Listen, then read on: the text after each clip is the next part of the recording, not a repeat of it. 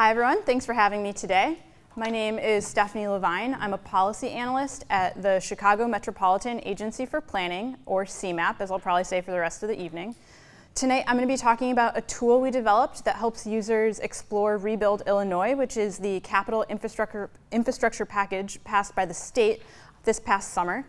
I'll talk a bit about some other planning data we have and that we make available to the public, and just in general what we're doing at CMAP to improve access to public information. Before I get going, if you'll indulge me, who here has heard of CMAP before? Awesome. Has anyone used our data or our research in your own work before? Cool, even better. That helps me. I'll perhaps skip over some of the background or be a bit briefer then when I start out and talk about CMAP and our region's long-range plan onto 2050.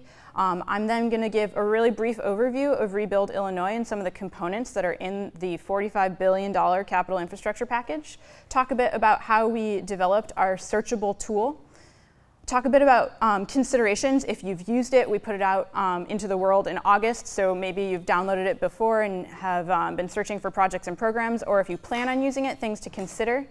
Some analysis we've done since we've developed the tool, and then just briefly show you some other data sets that I think might be of interest to folks here tonight. So CMAP is the region's comprehensive regional planning agency. We work within the 7-county Chicago metro area. We are statutorily required by both state and federal law. We are mostly federally funded. The primary function of a regional planning agency is to implement strategies for transportation. But at CMAP, we go beyond that. We're looking at transportation and how it intersects with land use, housing, the environment, and a lot of other quality of life topics. As a regional planning agency, we're interested in the growth and success of the region, not just the urban core. We recognize that transportation and other infrastructure systems don't stop at municipal boundaries, right? This often means that we have to build consensus between urban, suburban, and rural interests because the geography of the 7-county region is really varied. So our main functions, we strive to make the Chicagoland area more competitive by guiding public investments wisely. We program most of the federal transportation dollars that come into the Chicago region. The needs of the transportation system, as I'm sure everyone knows, are really great in our region, and we want to make sure that every dollar that's invested is going to the best possible project with the most impact for the region. We enhance quality of life by trying to make travel more seamless, safer, and less congested. And then we also support local planning. So we have a lot of planners at CMAP that work with local units of government, municipalities, counties, other interjurisdictional entities to produce planning products. So this could be bike and trail plans, maybe it's a comprehensive zoning plan.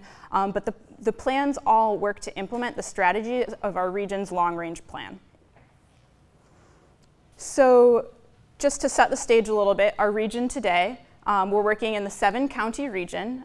Within the 7 counties, Chicago is just one of the 284 municipalities. There's 8.5 million residents. As far as transportation assets, we have about 30,000 miles of road, 7,200 miles of transit routes, 1,200 bike trail miles, a lot of assets to operate and maintain, and a lot of different entities that are operating and maintaining those assets. Frankly, our assets are aging. As they age, it becomes more expensive to operate and maintain them, and it creates barriers for residents all throughout the region.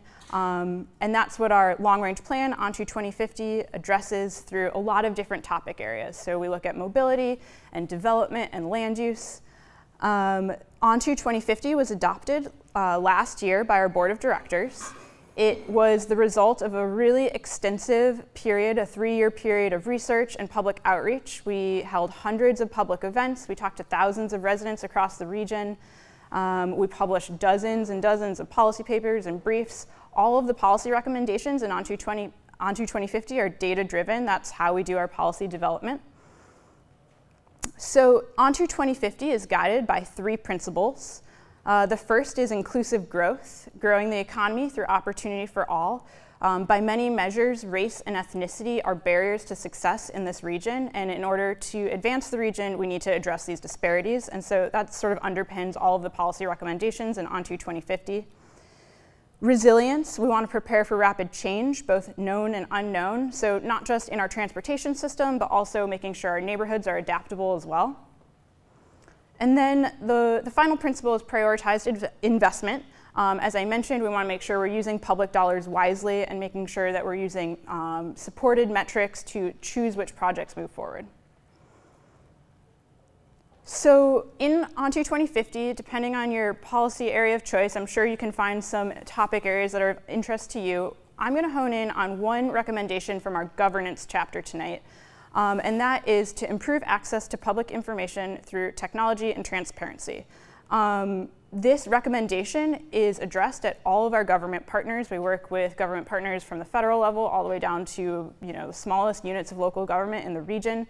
But when it comes to improving access to data, we try to lead the way at CMAP and be a good example for what we would want out of our partners. And I think we do a pretty good job on it. So if you go to the Google Doc tonight, I linked to our Data Hub. On our Data Hub, you'll find more than 500 unique data sets that we've developed at CMAP that span all of those topic areas. I'm going today to dive into one of our more recent projects. So a recent project we did on Rebuild, Illinois.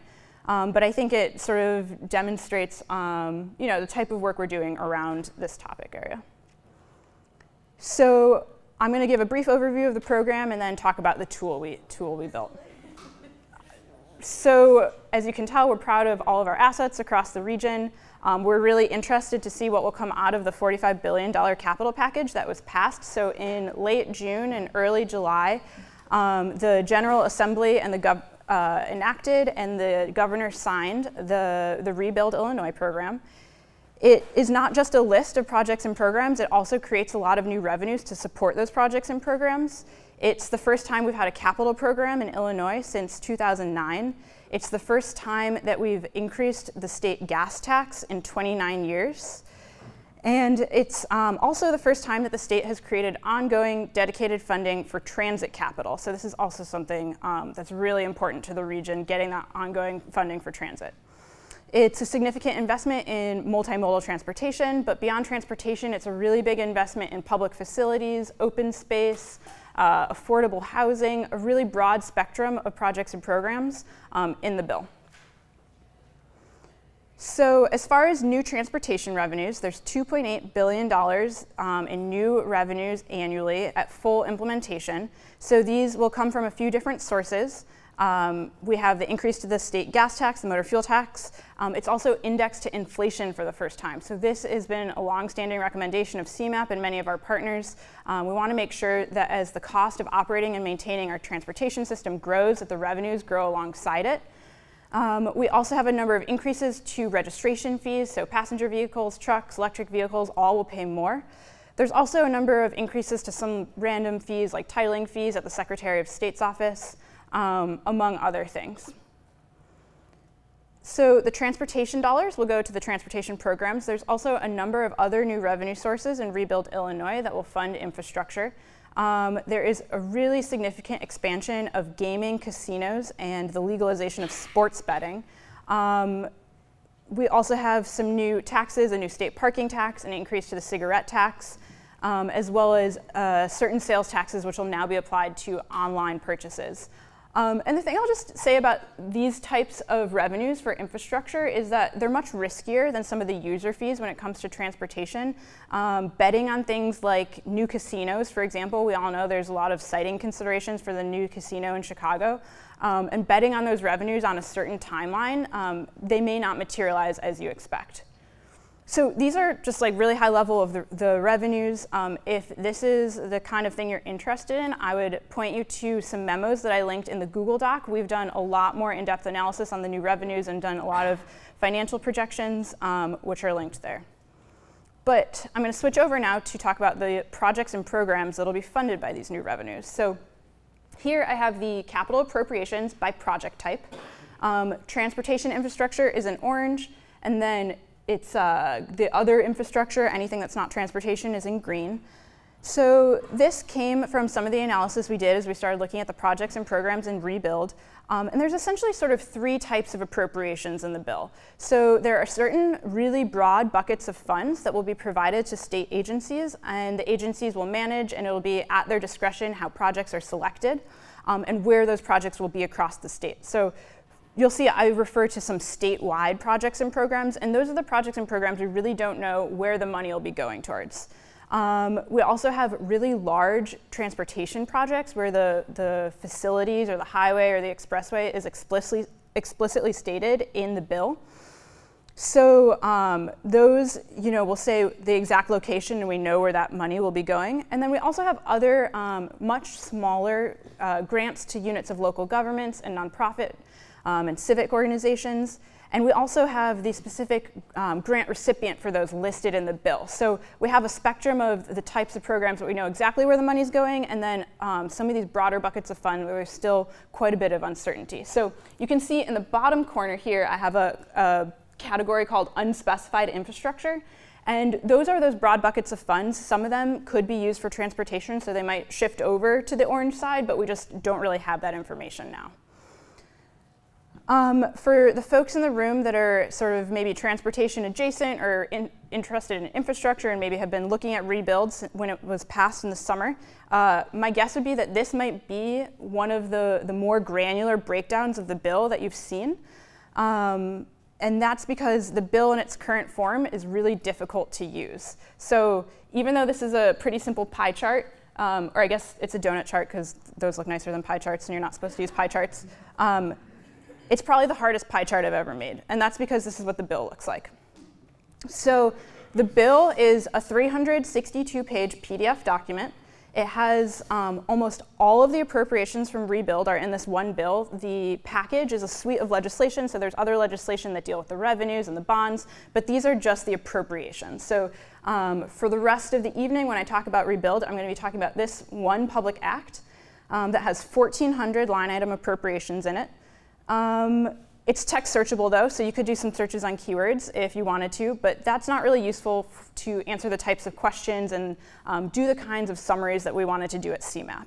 So when the capital package was passed, we started thinking about what's the kind of information we want to be able to glean from a document like this that has all of the appropriations in it. And as a regional agency, we are very curious about how much money will be coming to the region. But in its current form, that was nearly impossible to do without going through and Control F on, I don't even know if you could keyword anything to do that. You'd have to go through each individual appropriation.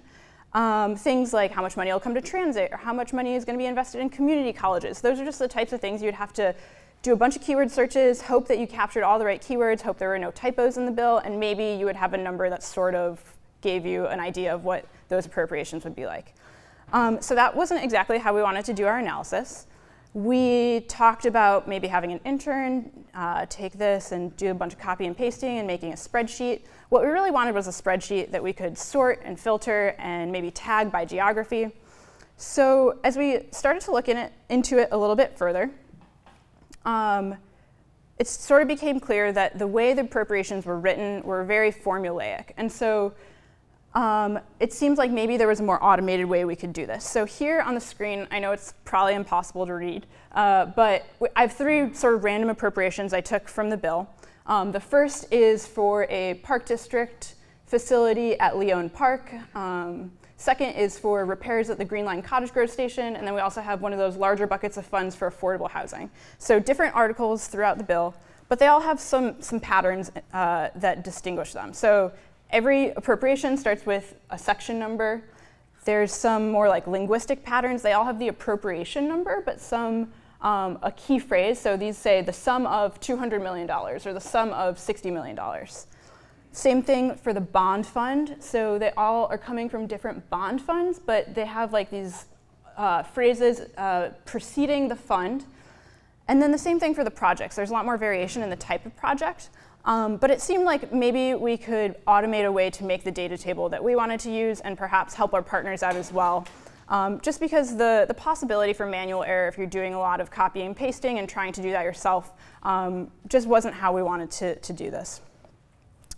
So I read the PDF document into R using a PDF reader package. I will caveat all of my coding talk also by saying I'm a novice when it comes to these things. I learned how to use R this year. But in the Google Doc, I have linked to our GitHub page, and we have the code that we used to translate this document.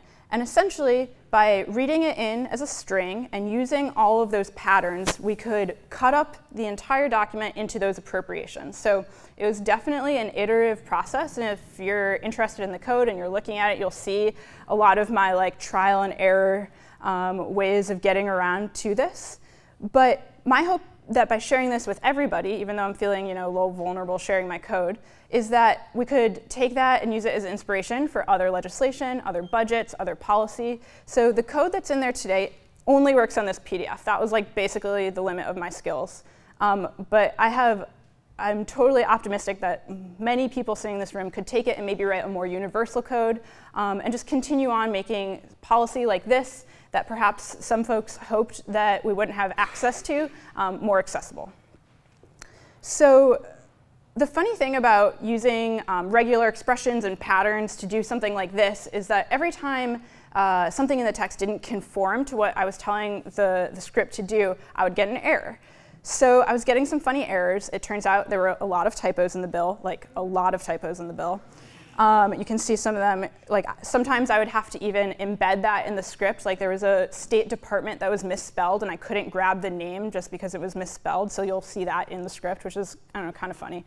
I don't want to belabor that point too much, but there are some interesting things that come out of the fact that this was a pretty hastily written bill. So for example, here I have an appropriation. It's for gym improvements at a high school here in Chicago. But as far as implementation of this bill goes, it's kind of an interesting legal interpretive question.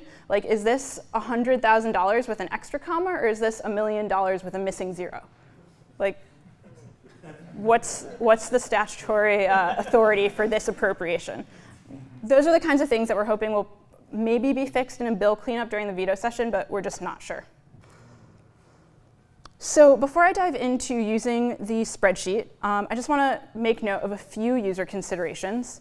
The first is that the spreadsheet of Rebuild is not CMAP's analysis of the capital program. It's a direct transcription of the legislation as it was when it was enacted.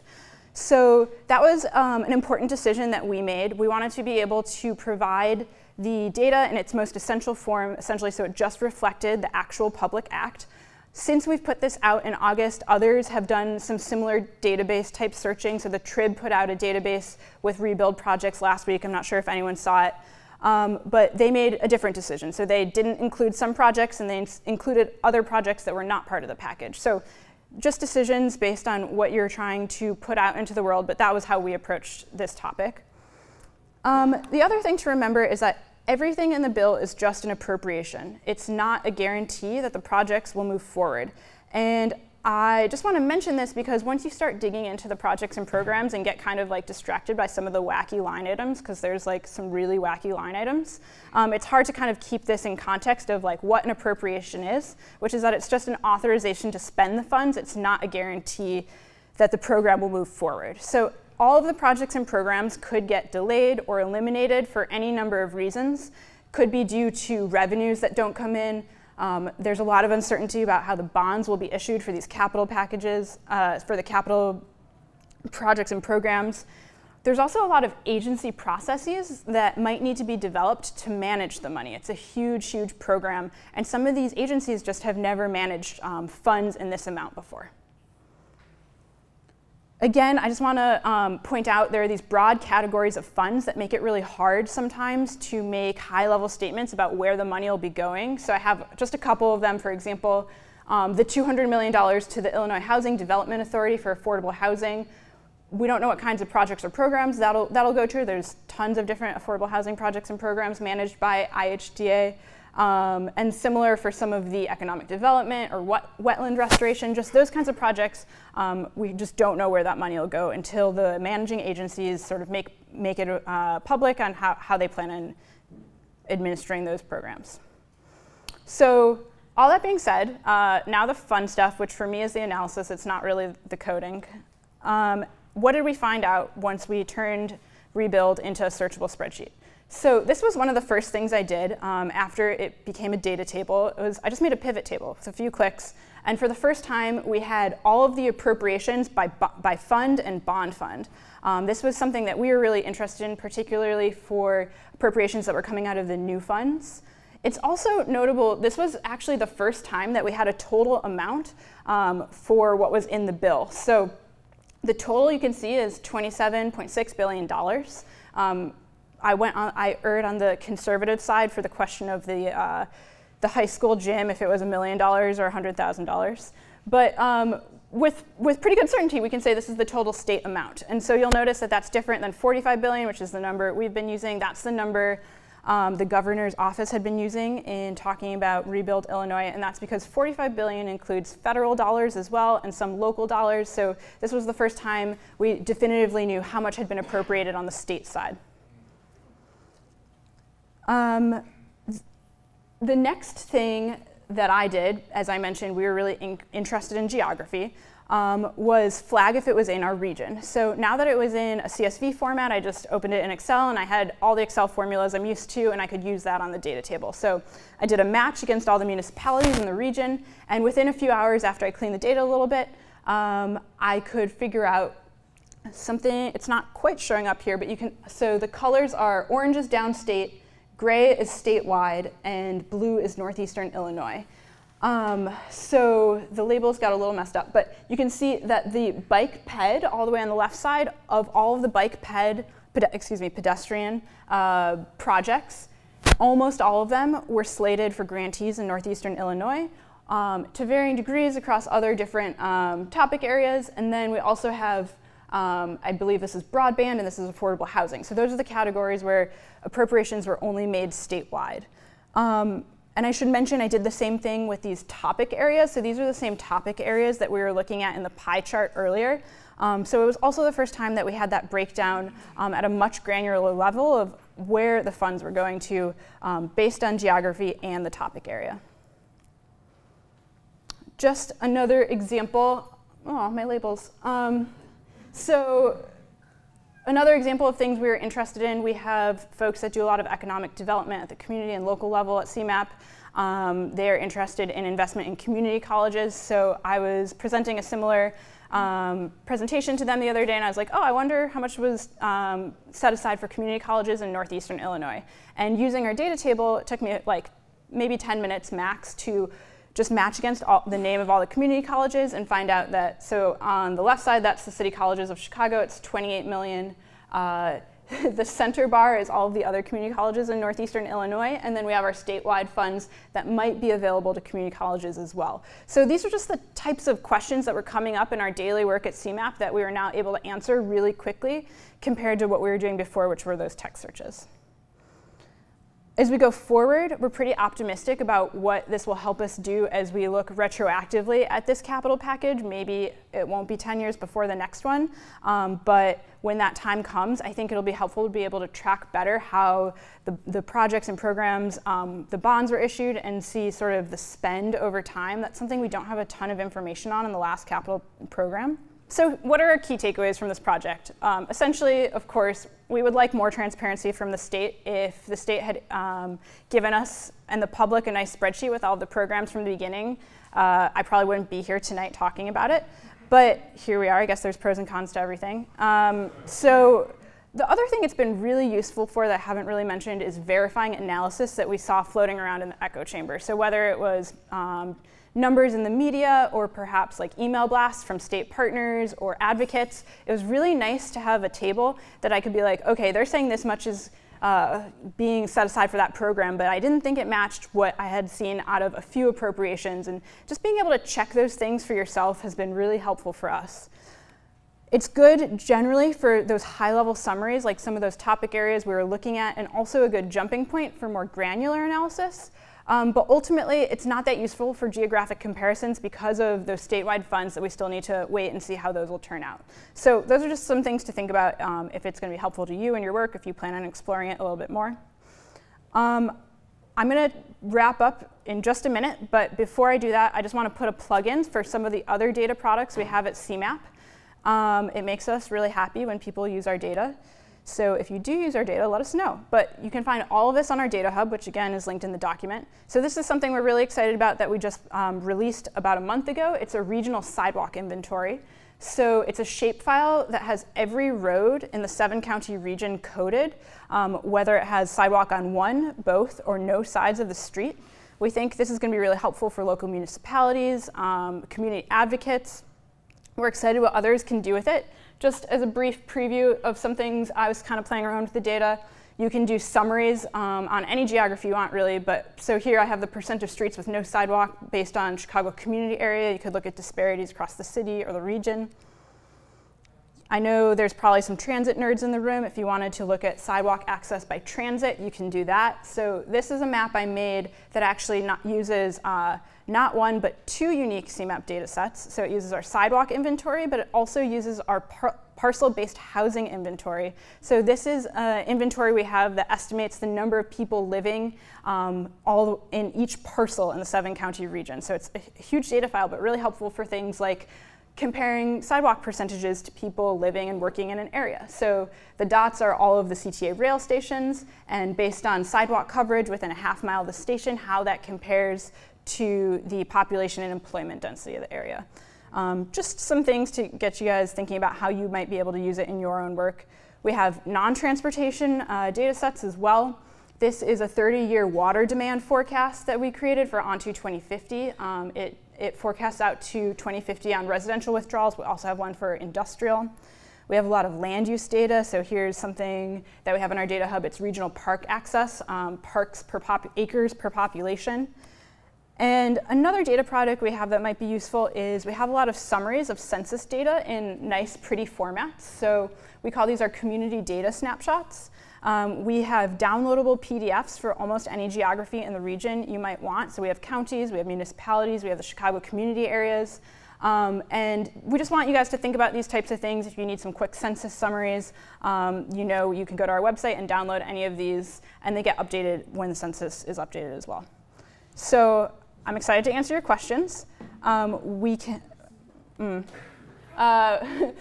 This slide had a bunch of links where you can find us at CMAP, but a lot of those links are in the document.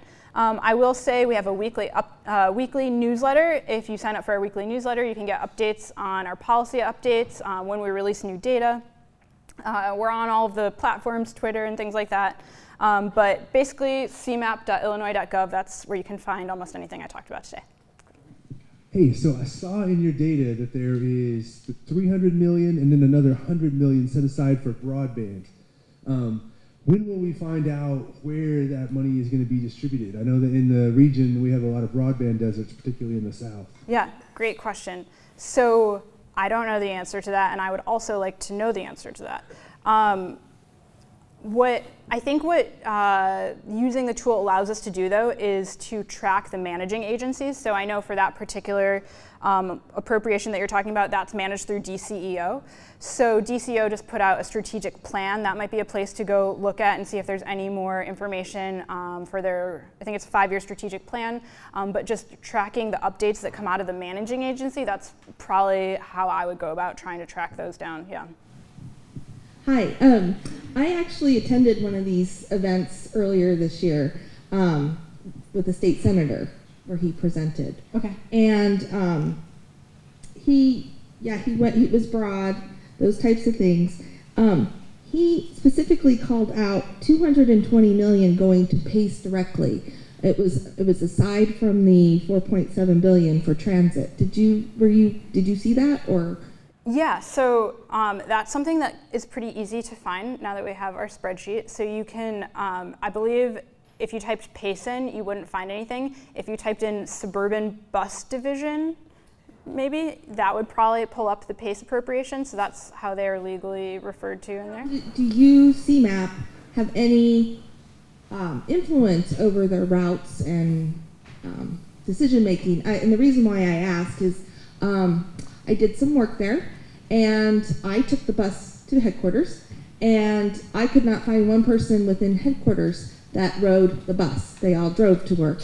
And you go out into the communities, the regional communities, and the frustration from people with disabilities to people who don't have a car to, it not being synced with the train. Does CMAP have any influence over that, or is that all agency driven? So as far as routes go, that's a PACE thing. We do work closely with our partners at PACE to look forward for more strategic planning. We have a lot of recommendations in On to 2050 in our long-range plan on how to support transit. It's the backbone of the transportation system here, and that's really important to us. But as far as like day-to-day operations and route setting, that's not really something that we're involved in. And I just want to add a little note. I do know McHenry County is taking advantage of this broadband capital. Okay. Oh, interesting. Thank you. Okay. I have kind of a wonky question, so I guess I'll give you an option, two different ways of answering it. I'm kind of curious, like, if you could talk a little bit about, like, how the decision was made, like, that writing the R script that you made was going to be the best route to get this information, and I guess you could speak to that either, like, more, like, personally, or also, like, the real question is kind of, like, what's the relationship like between, like, the state and CMAP and, like, advocating for, like, is it possible to get this sort of data-driven approach, like, baked in, like, earlier in the legislative process rather than, like, after the fact? Yeah, that's a great question. I'll start with the first part, and then move to the second part. So I'm not sure there was a specific moment where, like, this R script is the best possible way to move forward. Me and many others were very averse to trying to do it manually. That was just something we didn't want to do based on the possibility for manual error. We had state partners that we knew that were doing that, so the accessibility thing was not just something we were contending with. A lot of our transportation partners, even partners at the state, also didn't have the kind of insight that we wanted. So after playing around, it seemed like we could do it in an automated way, and once it became within the realm of possibility, that's when we decided to move forward with it. I also didn't want to ruin any intern summers. That would be like just a bad project for an intern to do. As far as your second question, trying to encourage the state to have more transparency in how they put information out into the world. It's a tough question. We have a lot of state partners. I think some of our state partners feel the same way about technology and access to information as we do, and they don't all have the same resources to do projects like this. It should be a baseline that these types of things are open and accessible to the public, and it's unfortunate that we're not, but I think the thing that surprised me the most was finding out how many other state partners were also seeking this information, and I think we were just happy that we could provide that service ultimately, because once we started sharing it widely, we heard a lot of people saying, oh, awesome, like this is the format that I wanted it in. Yeah. What is the process that you will be updating the information as further appropriations are approved? So as part of Rebuild Illinois, there won't be any further appropriations just for this capital program. And that was also part of the reason we decided to simply do a transcription of the Public Act as it was enacted. So I mentioned others have put together databases where you could search both capital and operational budgets. So that was the one the Tribune put out. But of course, operational budgets change every year. So that was part of our deliberate decision to be like, okay, this is what we're putting into the world. And there really won't, as far as I can imagine, there wouldn't be a reason why we would update this unless there was, until there's a new capital program. A related question. Do you plan to track further how these funds will be used, allocated, approved, and so on? Yeah. In a separate way? What's the plan? So we're really interested in how the timing of how the bonds will be issued and how projects are selected. Based on the managing agency, it's just going to vary how much information we have. So we're already seeing some agencies like IDOT just put out their multi-year work plan. We can identify that specific projects in the work plan are from Rebuild, but they might not identify the bond sources, for example. So it's really hard to match those up and track how much has been expended towards that total appropriation amount. So as we move forward, it's something we're thinking about. I'm not sure how actively we'll be tracking it. I think we're going to be talking to our partners and perhaps find more at the local level, perhaps the Council of Governments and Council of Mayors, the more sub-regional levels. It might be more appropriate for them to track the projects and programs in their areas, rather than for us to do it at the seven county level. This is actually a related question too.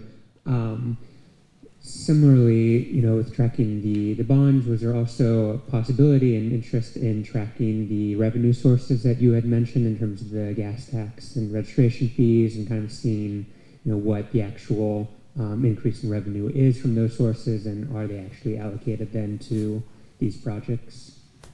Yeah, so that's a much, or a relatively easier task to do because there's really good reporting out of the Comptroller's office. So both from the Department of Revenue and the Comptroller's office, there's much clearer reports that show the disbursements from those sources of revenue.